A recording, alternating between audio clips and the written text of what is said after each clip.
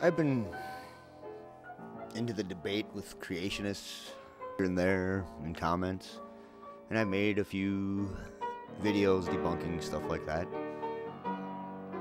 And well, part of my thing is I am in the camp of intelligent design, ID, or creationism is not science. It just isn't. And well, part of my thing is I don't want creationism to be taken as science and be taught as science. It is a religion. But anyway, when I've been looking into creationist claims, I started realizing, or at least just for me anyway, I haven't really found anything about the history of creationism. Where did it really start from? And how did it become a thing in our modern day world? I mean, we have so much, mountains and mountains of evidence that evolution is a true thing. There is no evidence for creator. There just isn't. But anyway, I'm going to do a video series on how the creationist movement sort of began, and this is kind of my introduction to y'all, and I'd like to get more feedback from you. Well, let's just take a look at the advent of this movement. Many evangelicals in America believe that young earth creationism is the only authentically biblical position for Christians to hold on origins, and that all Christians believed this until they started compromising with Darwin's theory of evolution. This is simply not true.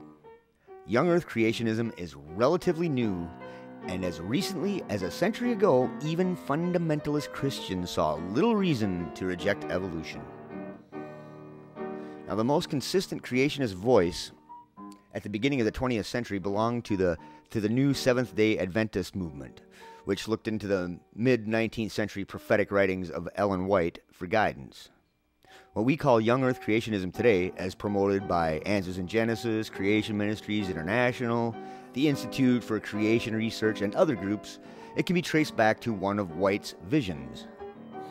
Ellen White, who lived from 1827 to 1915, was a prophetess whose writings have been widely translated. She experienced a great disappointment on October 22, 1844, when Jesus failed to appear as predicted by William Miller, the leader of her sect. Shortly after, she began receiving visions and was soon at the heart of a new branch of Christianity that now boasts more than 14 million followers in 200 countries. In my next video, I'm going to go into more detail on what these visions were and why I can dismiss them as another false claim or just human error in understanding what our mind can actually make us believe.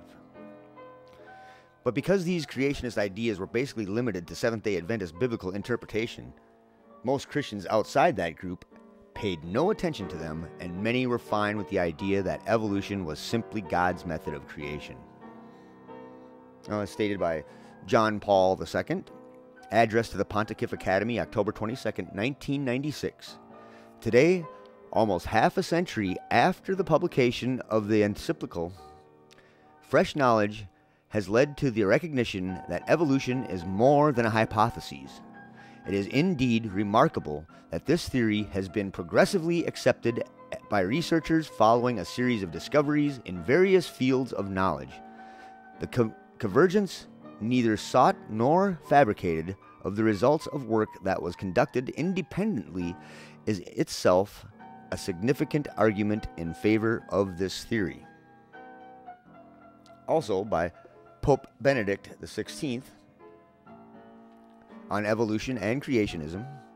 The clash between evolution and creationism is an absurdity Because on one hand, there is much scientific proof in favor of evolution, which appears as a reality that we must see and which enriches our understanding of life and being as such. Now, this is my opinion, and I think I want it to be based in fact, because my opinion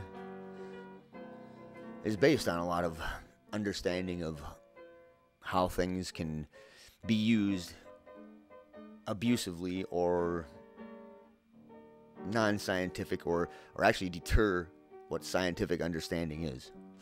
And I guess that's what I'm